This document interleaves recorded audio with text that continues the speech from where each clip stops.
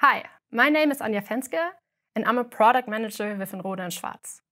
I support the whole power supply portfolio, and today I would like to talk to you about battery cell simulation for battery management system testing. But before we dive into the topic, I want to raise a very simple question. And this is, why do we actually simulate batteries? Why do we not just use the real ones for testing? To answer this question, we need to dive a little bit into the battery basics. So basically, there is 4 major chemistries for rechargeable batteries. There's lithium ion, which is the most common one. I think everyone has heard about lithium ion batteries. But there's a few more, some to name as nickel cadmium, nickel metal hydride, and lead acid. But all these different battery types have very different characteristics. So here in this graph, we see different battery types and their characteristics. We here have a graph that shows the different characteristics of different battery types. It has the power density over the energy density, and we can already see that different materials show very different behaviors. What kind of battery is the right battery for your product or your application depends highly on different factors. It can be how small or big your device is, so how many space you have for your battery, also how much money you can spend on the battery, and of course, most important, the battery life, so how long you want your battery to last. So here we already have one point where it's very important to decide which battery you want to use very early in your design process. So with battery simulation, you can try different types and see which one will work best with your product. So from the beginning to the end of the design process, battery simulation is really a key. Furthermore, there is a discharge and a charging curve to every battery. This curve is very individual for each battery cell, and it shows the open circuit voltage over the state of charge. And we can see that in the beginning, when the battery is fully charged, the open circuit voltage is quite high. So here we start with a AA type battery. It starts with 1.6. And during discharging of the battery, we end up at somewhere just below 1.2 volts when it's completely discharged. This is the other way around of the internal resistance. So the internal resistance gets higher with the battery being discharged. So capacity, open circuit voltage, and the internal resistance are very important battery characteristics that depend on the state of charge. So we cannot just use a normal power supply to supply your battery characteristics, but you need a power supply that can really simulate these real behaviors. But why do we do all of this whole different kind of batteries and different characteristics? One very important point is the battery lifetime. I think we all know that we want our cell phone to last for a long time. We want the battery to go through the day.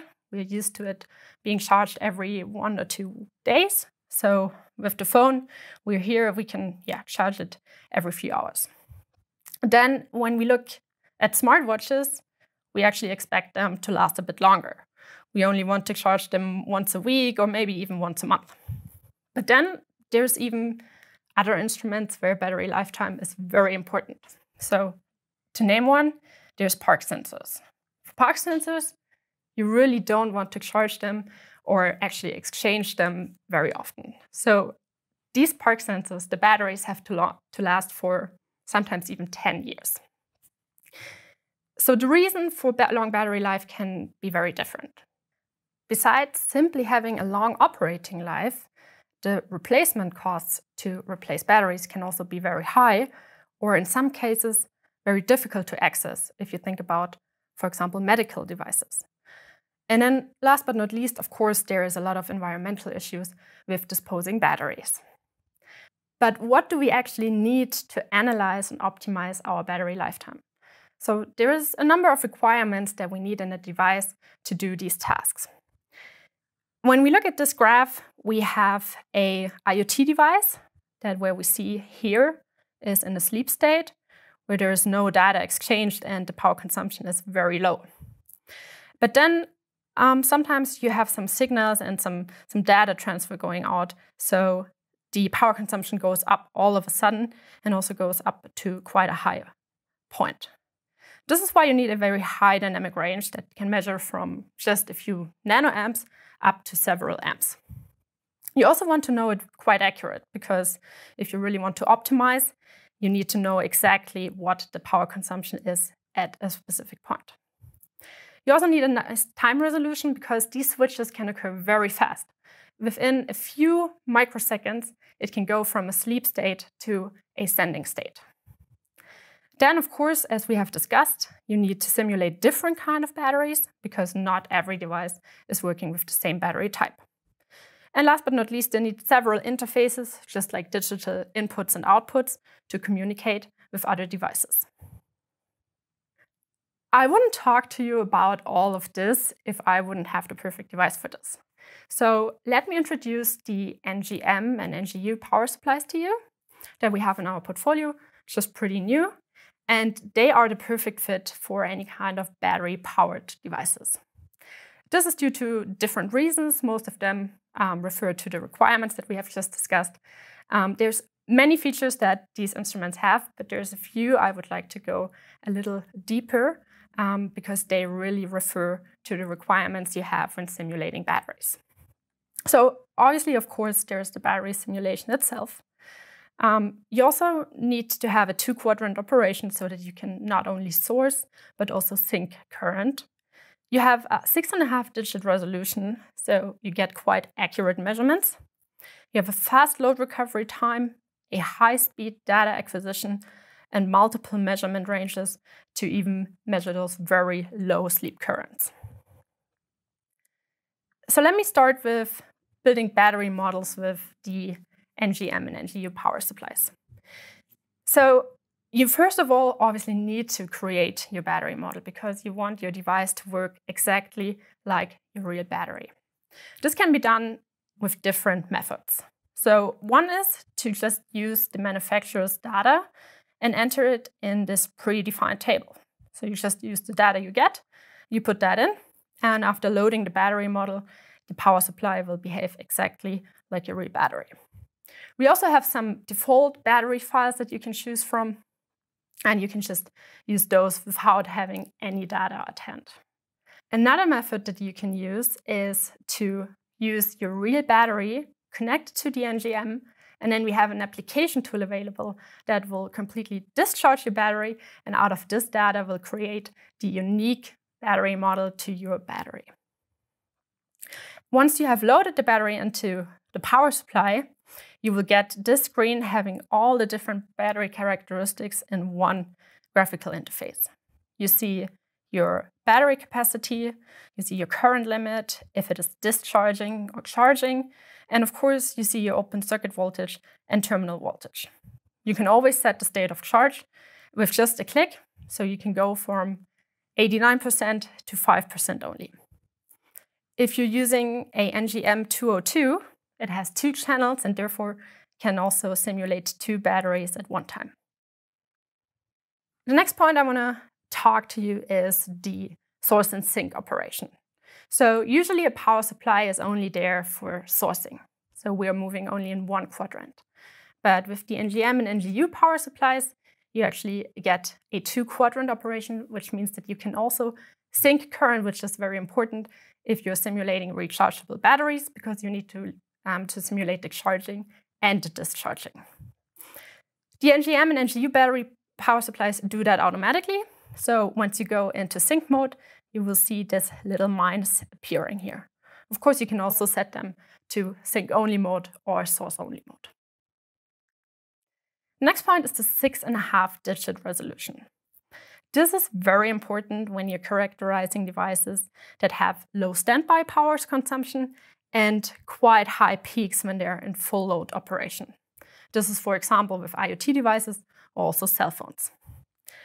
The way resolution works is kind of like what you can see in these pictures. If you have a low resolution, you can kind of see that this is a dog, but you cannot see any details.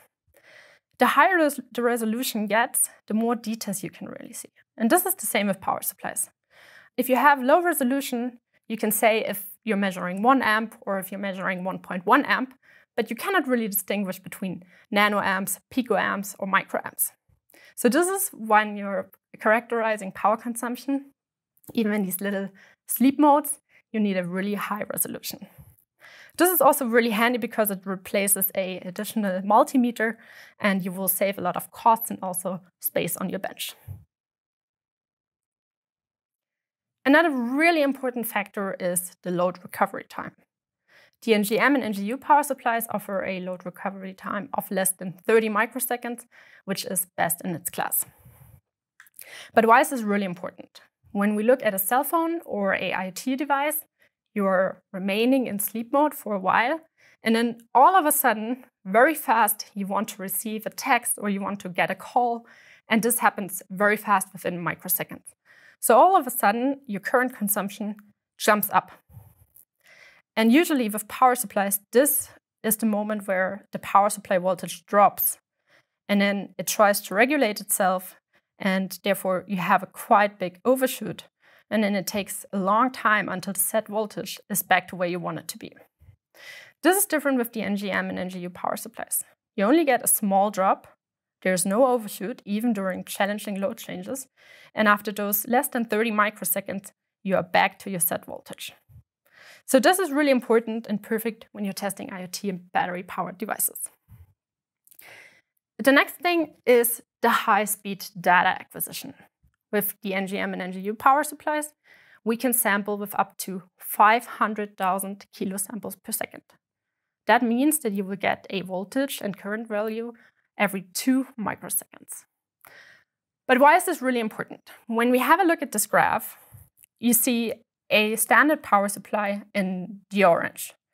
It samples, let's say, a few times per second, and what you're missing is very short but high current spikes. With the NGM and NGU sampling every 2 microseconds, you will get every drop and every peak, and you will get the real power consumption of your device. Another thing was that you need to characterize those very small sleep currents as well as currents that might have several amps.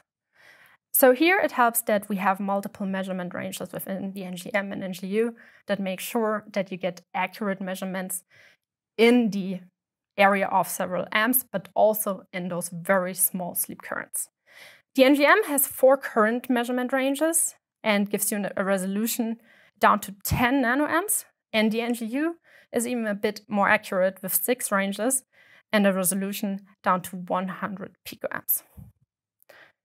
Last but not least, we have various interfaces on the NGM and NGU that makes it very easy to talk to other instruments or to connect to some kind of software or PC. So there is digital inputs and outputs, there is USB, Ethernet, Wi-Fi, and if you need it, also GPIB. So now we have an instrument that is perfect to simulate battery cells. But in reality, we usually do not use individual battery cells. In the real world, they are combined to battery packs or modules. For example, the Tesla Model S has 7,104 individual battery cells that are organized in 16 battery packs. But of course, we need to make sure that these individual battery cells work together as a system. It is required to actively monitor, control, and manage various battery cell parameters. These are, for example, voltage and current, the thermal and energy management, but also the cell balancing, the state of charge, or the state of health of the battery cells. These tasks are taken over by a battery management system, also called BMS. You can kind of think about a battery management system making a battery smart. So whenever your cell phone tells you that you're running out of battery or tells you how far you can go with your Tesla, this is always communicated by the battery management system and not the cell itself, because the cell itself is pretty dumb. Actually, all lithium-ion batteries require a battery management system. This is due because if you overcharge or completely discharge a lithium-ion battery, it will fail. So it has a very specific operating and also temperature window it needs to be operated in. And this is where you need to program your battery management system accordingly. A typical BMS consists of one or more cell monitoring controller and one battery management controller. To these CMCs, you then connect your battery modules. So a test system would kind of look like this. The monitoring, controlling, and managing of these individual battery cells is the greatest challenge when developing and validating battery management systems. As a BMS supplier, you're responsible for the complete system validation and to make sure that the BMS is behaving in the correct way. At the end, this is also a safety concern. There are several tests that you have to perform as a BMS supplier. Here I've just listed a few of them. You need to do cell balancing tests to make sure all batteries go back to the same state of charge when they vary. You need to do aging tests where you do continuous exchange of voltages on each individual cell. There's mission profiles where you do customized simulation of different scenarios depending on your application. And of course, there's error simulations where you do overvoltage and undervoltage tests. And you have to set these voltages very fast, usually within less than 10 milliseconds. You also need to make sure that all cells are set at the same time. For this, we have used a test setup with multiple NGM power supplies. So if you remember from the picture before, we had connected our battery packs to the battery management system. Here we use our power supplies connected to the BMS to use each power supply output as one individual battery cell. So instead of using the real batteries, where it's very hard to get the specific state of charge or the specific voltage that you need to test at that time, you're using power supplies where you can individually control and manage each battery cell. Here we see 8 NGM power supplies put in a test rack. With its 16 outputs, you can simulate 16 individual battery cells. This was actually done for a 48-volt system. With this solution, you can support every step in your battery management system development, starting from the research and development phase up to production tests. One of the really big plus of this is that it's highly flexible and absolutely scalable to the needed number of cells. If you need more or less cells, you can just remove power supplies or add them later on. Also, if you don't need your system anymore, you can take the power supplies out and use them as a usual benchtop power supply. Another very big advantage is that you have one individual output per battery cell. This means that you can also control every cell individually. That means you can set up a predefined or programmable cell model that we have discussed earlier during battery cell simulation. And you can control and monitor each battery cell parameter in real time. This is the open circuit voltage and the terminal voltage, the charge and discharge current, the state of charge, and also the internal resistance. We also offer a very fast regulation of the output impedance. It's adjustable from -50 milliohm up to 100 ohm. Also, the fast data acquisition of 500 kilosamples per second offers a very in-depth analysis and documentation for optimization. With the digital inputs and outputs, we ensure that all battery cells are set synchronous and very fast. If this is interesting for you and you need a little more information, you can go to our website and find additional information. There is a BMS testing article in our news magazine. We have an app card describing how this all works. And of course, you will find the data sheet of the NGN and the NGU to get the technical data. So I hope you learned something new today in this presentation, and I will be very happy to answer remaining questions. For that, please use the chat function. Thank you very much.